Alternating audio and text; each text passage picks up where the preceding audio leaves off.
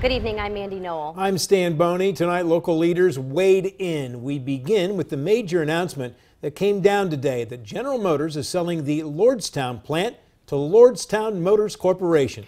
The company wants to build electric trucks like this one and delivery trucks for the U.S. Postal Service. The decision is months in the making, and its potential impact is our top story tonight.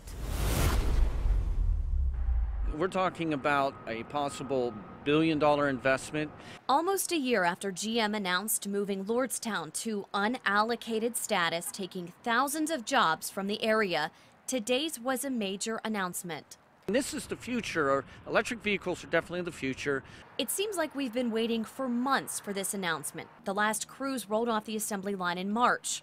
Just looking out here tonight, how dark it is, and realizing what it was a couple years ago, I mean, this plant was full.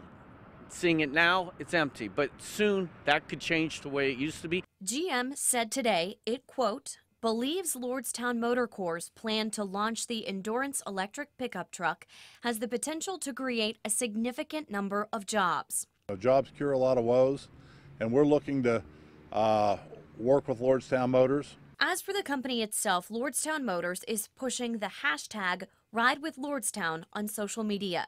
It could build to be something big, and there's also a possibility of a battery plant coming here. That could be $1.5 billion or maybe even more on top of that. The next step, training the workforce, the future of Lordstown Motor Corps. We work with our universities, we work with YSU, Kent State, Eastern Gateway Community College, so that we're prepared for this when this technology comes here. The closure was devastating, and with the end of the UAW strike, Lordstown was left out and closed.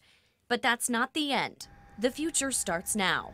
We're starting it here in Lordstown. We could be the electrical company of pickup trucks and with the postal contract of the entire country. So it's exciting to see this happening right now.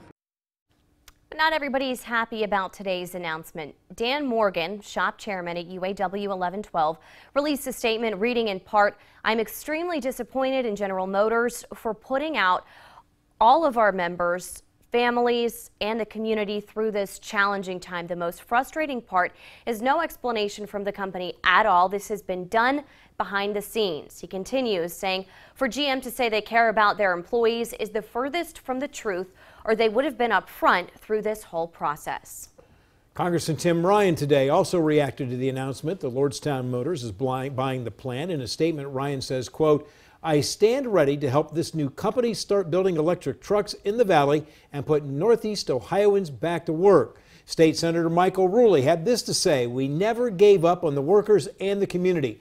The workers' resiliency and the fabric of this community lights the way to the future of the Mahoning Valley. Our people are ready to get back to work."